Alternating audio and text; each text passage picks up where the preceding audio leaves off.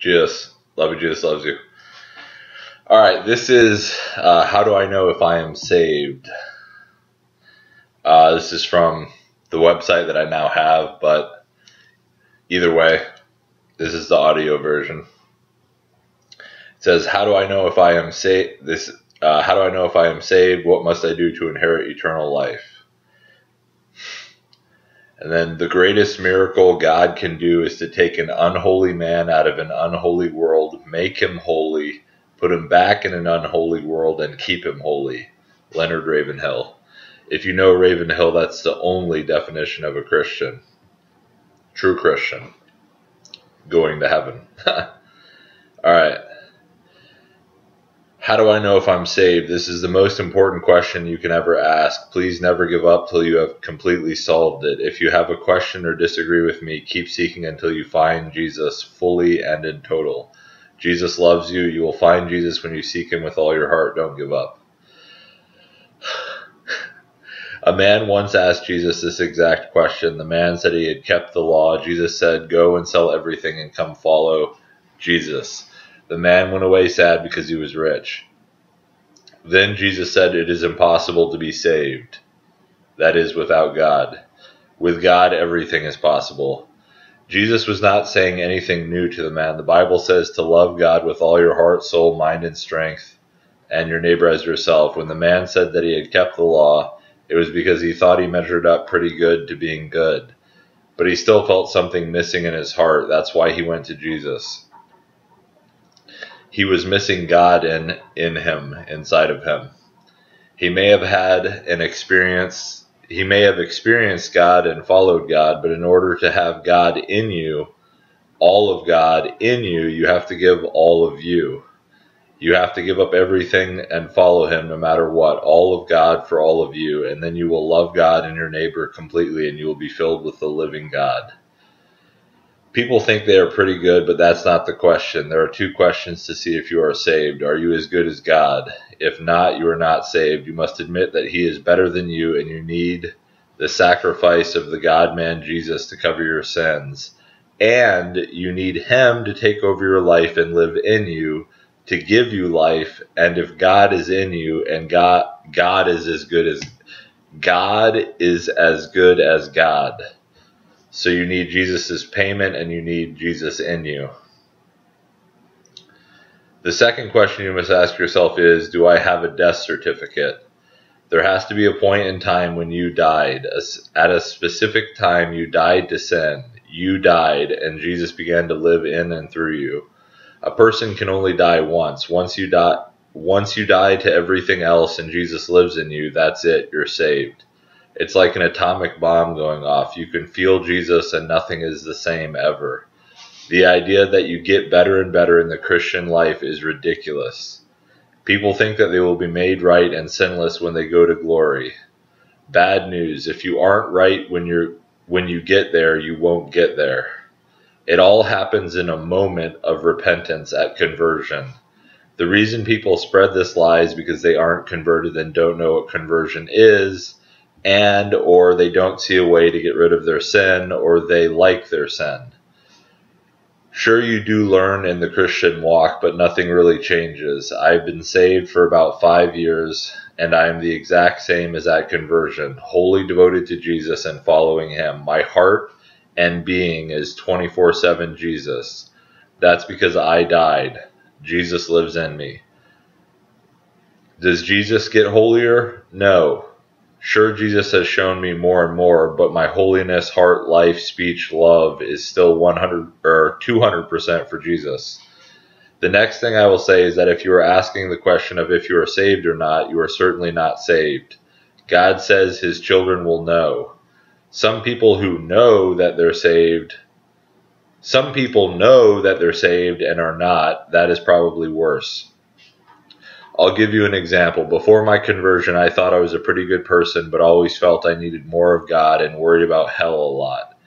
This is always because God is trying to help you by trying to save you. It is not Satan, it's God. I will say I have had total assurance since conversion, with the exception of 2 very momentary times where I quickly realized I was being stupid and felt God's presence and confidence. The truth of hell is very dangerous to people who question their salvation. The truth of hell is very dangerous to people who question their salvation and to those who don't. We are commanded to examine ourselves to see if we are in the faith. You better make sure. The fear of the Lord is the beginning of wisdom. You start with being afraid of God and hell. The only person getting into heaven is Jesus, and the New Testament makes it clear that the end of wisdom is having Jesus in you, by giving him all of you. Then you will get into heaven because they aren't keeping Jesus out. The New Testament says about Jesus in Colossians 2:3, in whom are hidden all the treasures of wisdom and knowledge. So we notice a few things. First, Jesus is God, as seen through Scripture, because he owns everything. Second, we notice that they are hidden in him, which means you must look and search for him. Third, we see he is the answer to salvation. Get Jesus and you are good for eternity. So the start for every human is to be afraid of God and hell, and the end is to get all of Jesus in you. I will try to address how to do that. Ultimately, it's between you and God, and you have to work it out. But I will try to show you what I've learned from the Bible, my own salvation and life. I apologize for making this... I apologize for making this so long, but I am trying to be thorough, starting from the beginning.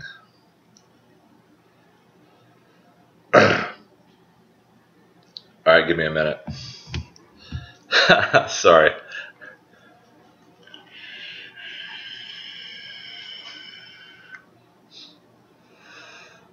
I've addressed in my other videos, there's like 4 ingredients in here: propylene glycol, vegetable glycerin, flavoring, and nicotine. I do nicotine, so I don't know if it's a sin. I'll get back to this in 1 second.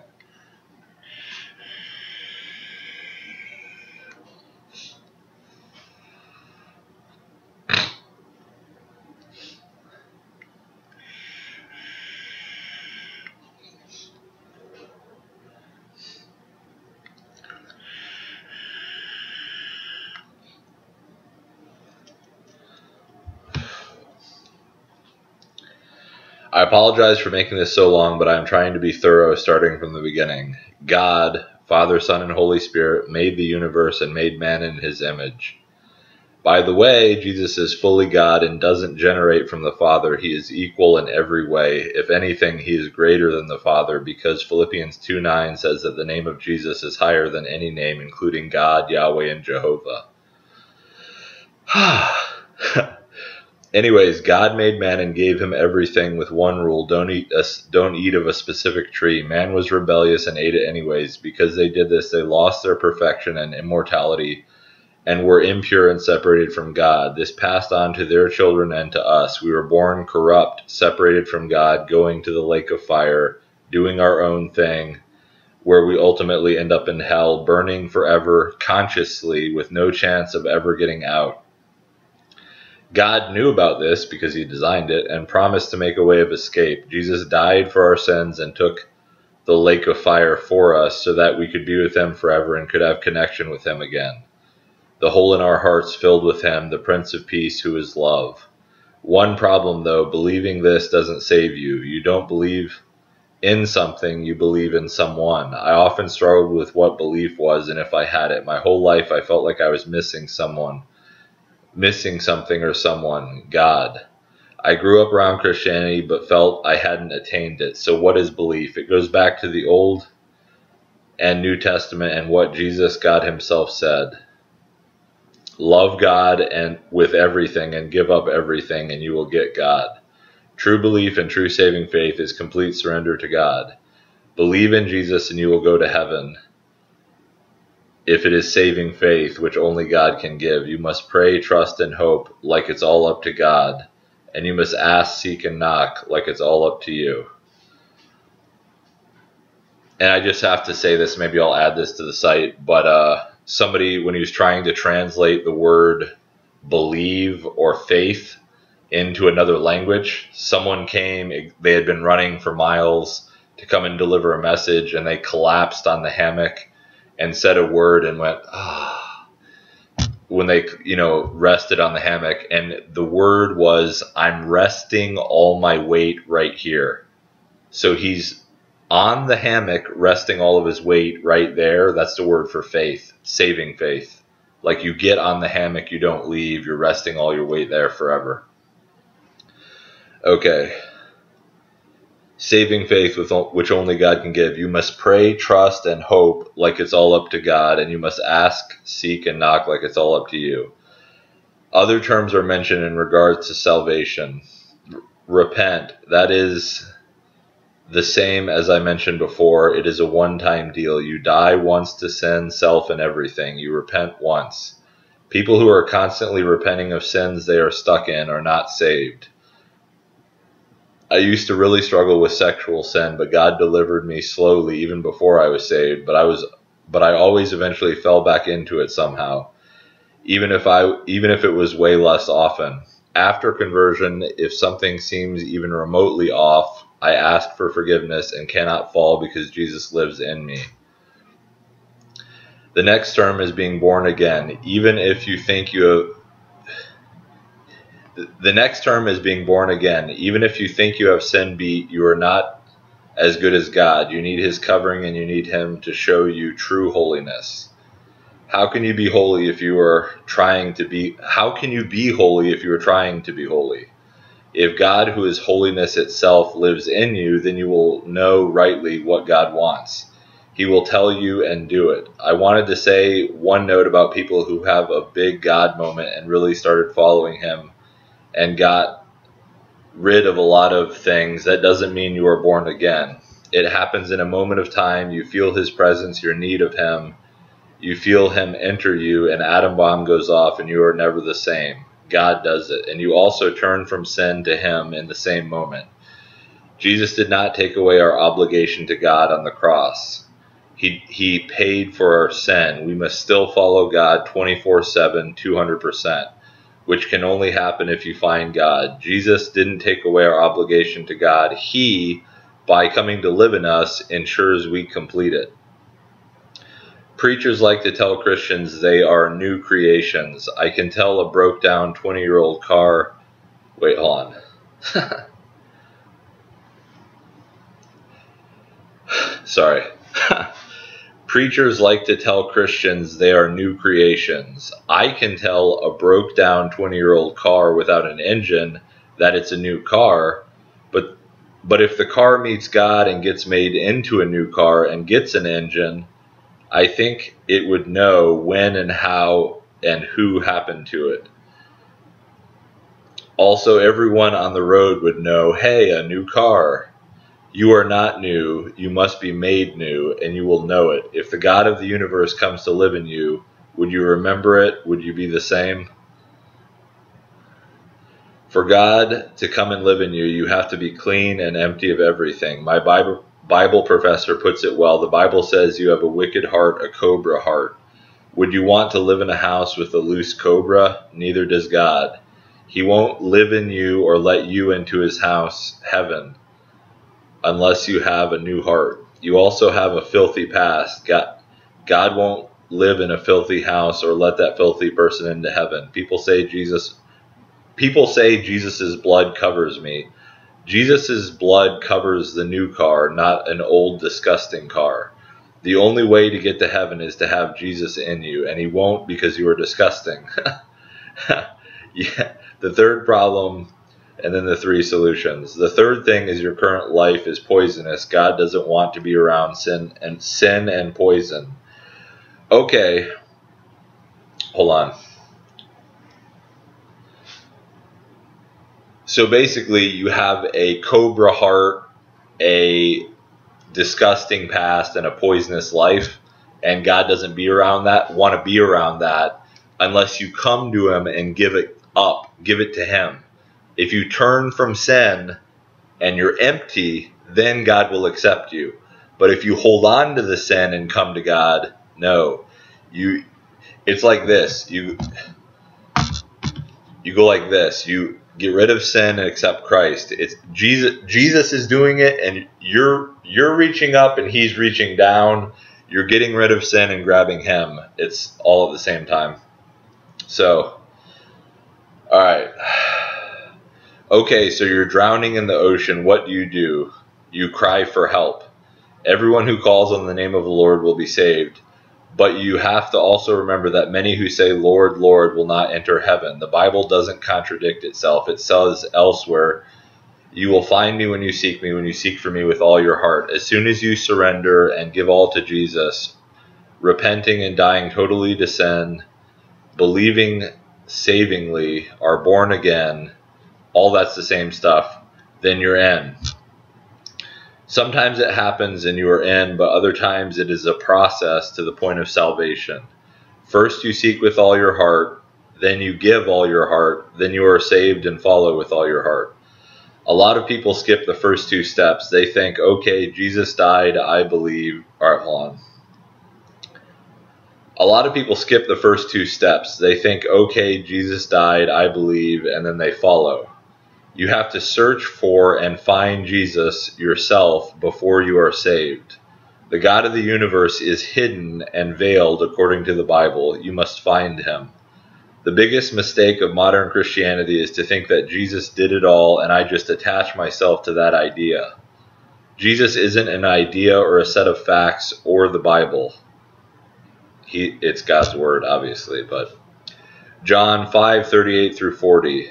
And you do not have his word abiding in you, for you do not believe the one whom he has sent. You search the scriptures because you think that in them you have eternal life, and it is they that bear witness about me, yet you refuse to come to me that you may have life.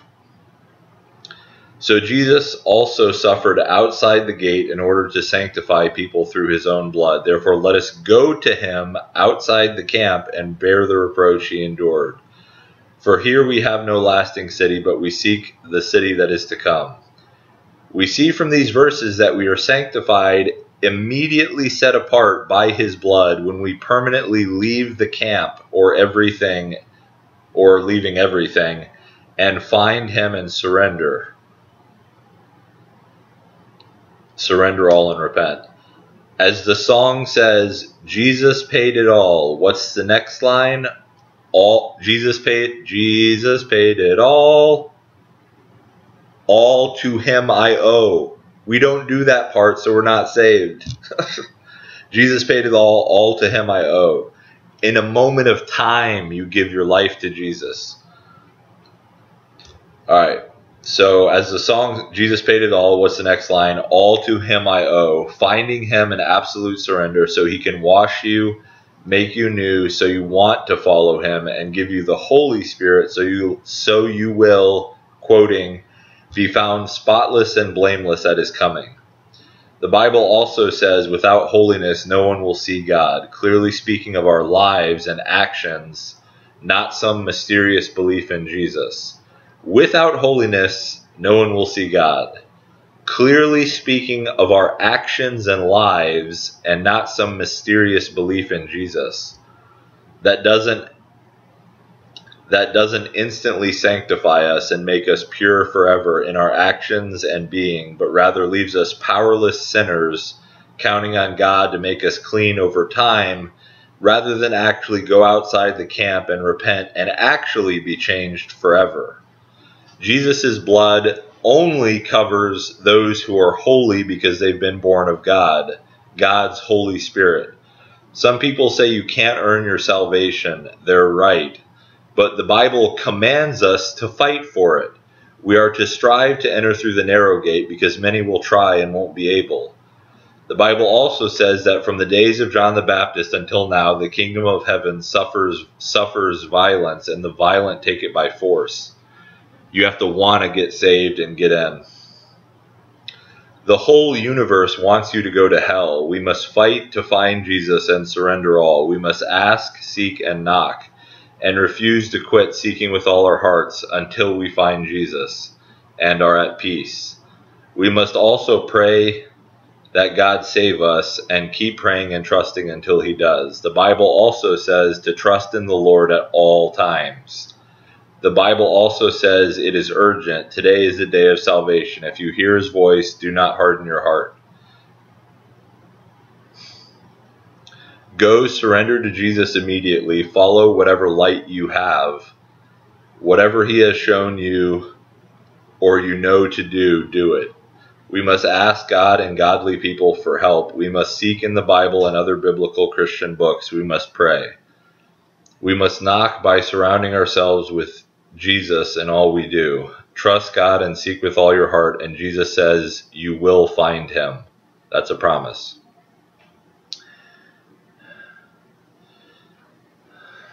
All right, give me 1 second. Sorry. It's almost done.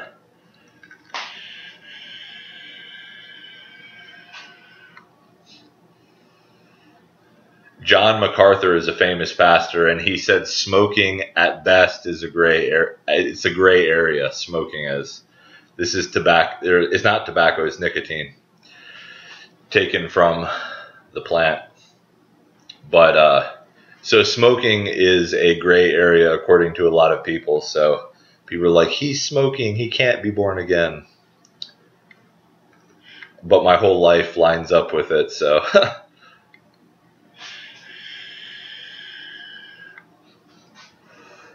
By the way, the Bible says, take the log out of your eye, and then you'll be able to see clearly to take the speck out of somebody else's eye. Jesus took the log out of my eye, so I can see clearly that smoking is a gray area. Anyways, love you, Jesus loves you.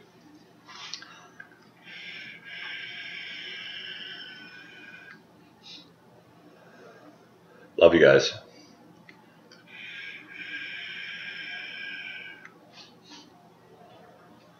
All right.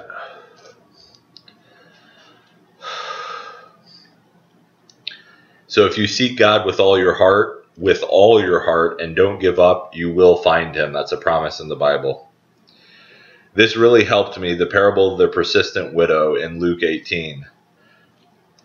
And he told them a parable to the effect that they ought always to pray and not lose heart. He said, in a certain city there was a judge who neither feared God nor respected man. And there was a widow in that city who kept coming to him and saying, give me justice against my adversary.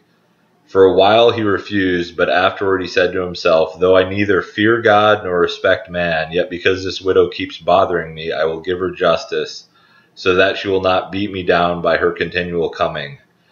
And the Lord said, hear what the unrighteous judge says, and will not God give justice to his elect, who cry to him day and night? Will he delay long over them? I tell you, he will give justice to them speedily. Nevertheless, when the Son of Man comes, will he find faith on earth? So are you going to hang in there, basically? This also helped me. John 12:42 through 44. Nevertheless, many even of the authorities believed in him, but for fear of the Pharisees they did not confess it, so that they would not be put out of the synagogue, for they love the glory that comes from man more than the glory that comes from God. So you have to love the glory that comes from God more than the glory that comes from man. We must, on our search for rebirth, get rid of all sin. We must, on our search for rebirth, get rid of all sin. This doesn't save us, but I think it might help us draw closer to God, and I don't know, might be good for preparing us for surrendering all to Jesus and salvation, and is part of seeking. Now, if you feel God's tug on your heart to get saved and fully commit, then do it. Get right with Jesus, who's God, by going to him. Surrender in a moment of time. All of what I said is to bring you to a place of meeting God, and if you meet him, just take his hand and he will work it out. 2 Thessalonians 1:8, in flaming fire, inflicting vengeance on those who do not know God and obey the gospel of our Lord Jesus. Jesus will say to many Christians, I never knew you. To know God is to be fully committed to him and him to you. It is like being married. You remember your wedding. You realized everything is different. You obey your husband. If you haven't surrendered all on the wedding commitment altar and marry Jesus, it's impossible to obey him. you don't know him, so you don't or can't obey him. You don't know him, so you don't and can't obey him. Without Jesus in you, without Jesus, the author of the Bible, living in you and directing you and being born of God, it's impossible to follow someone you don't know. When God looks at you, people say, when God looks at you, he sees Jesus. Really? God isn't blind. If you are truly born again and Jesus lives in you, he will see Jesus and your holy life. Then at the point when Jesus entered you, his blood covered you. So once Jesus comes in you, and then his blood covers you, and you'll live a holy life because you have the Holy Spirit. So when Jesus entered you, his blood covers you when he enters you. If you are not completely holy and completely devoted, God sees a sinner going to hell because it is impossible for Jesus to be in you. A ton of people are going to learn the difference between in you and with you when it is too late. And so there's a difference between God being with you and God being in you. A ton of people are going to learn the difference between in you and with you when it's too late. And the difference between called and chosen. See, people hear God. A lot of people follow Jesus and feel Jesus doing stuff in their life, and they're going to go to hell because they're called, not chosen. So make sure. You have to be a Christian to go to heaven, and I think 97% of Christians have never found Jesus.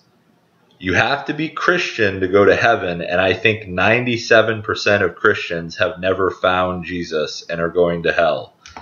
Famous people long ago used to spend countless hours and years seeking God, trying to be saved. Now it's just a quick, meaningless prayer where nothing changes and back to normal. We must find God and warn others who bear the name of Christian but have no Christ. Jesus paid it all to him I owe. Jesus didn't take away our duty to God, he made it possible through his death, and upon true salvation, his indwelling Holy Spirit. We do all things by faith in Jesus, even our seeking for him. Love you, Jesus loves you. Jesus.